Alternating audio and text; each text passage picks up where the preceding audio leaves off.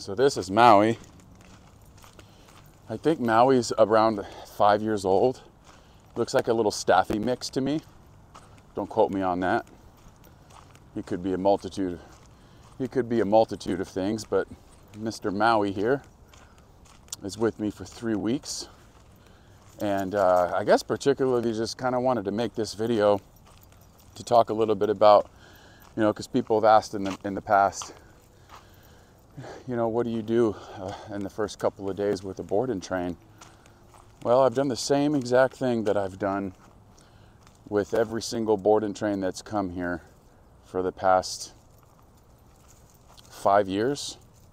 And that's pretty much a whole lot of nothing. A lot of acclimation, a lot of familiarity, opportunity, positive experience, very limited pressure, certainly no negative reinforcement or negative punishment. That's something that I believe is to be earned somewhere down the line after there's some trust and some rapport built up, so to speak. Everything that I do sort of revolves around relationship building, right? And so as far as I'm concerned, if he were to have come here, because he came here 2 days ago, I don't know, I just feel like going straight to work and asking a lot of a dog that doesn't know you yet, I don't know, I think there may be a breach in the relationship there. I think that might start off on the wrong foot, so to speak. Could you imagine you go to a place and some stranger tells you what to do, or, punches you in the arm for doing something wrong, like on the first day? I don't know how well you would really, I don't think most people would really take that very well. But if it's like your mom or your dad, somebody you trust, right?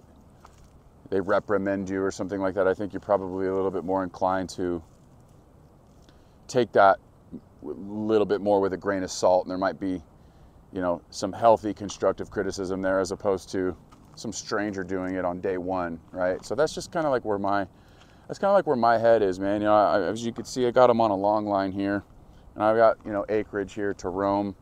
I'm just going to make this video explaining, what we're going to be doing for the next day or two before we really start getting into anything formal. Eventually, after we work on his obedience here and get his walk dialed in here and create some relationship, we're going to head out into the world and address a couple of the things that, his mom says that's happening in reference to, reactivity to things and things like this.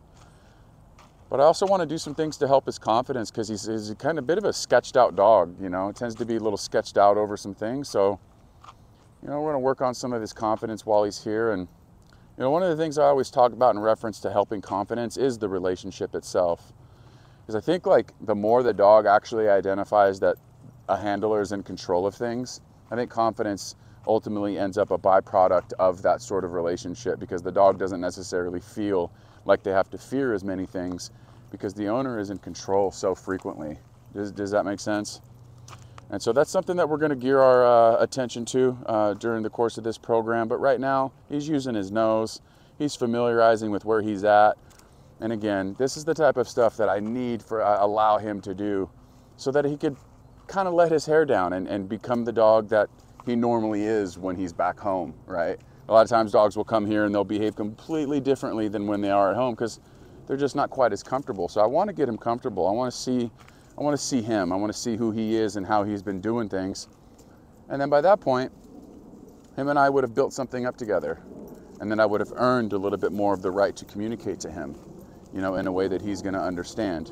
And of course, when I say that, people are like, oh, what are you going to do? Correct the shit out of him? Not necessarily. Any pressure that I ever apply to a dog is going to be applied fairly and appropriately.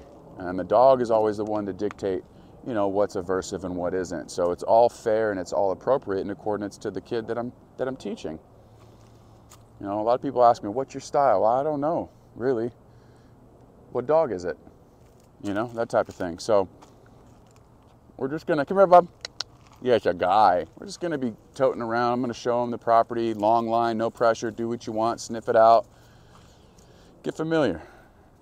We're going to be here together for 3 weeks, pal. And the goal is to get a lot better while you're here. Appreciate you guys watching. So a whole lot of nothing, basically. Stay tuned. Peace.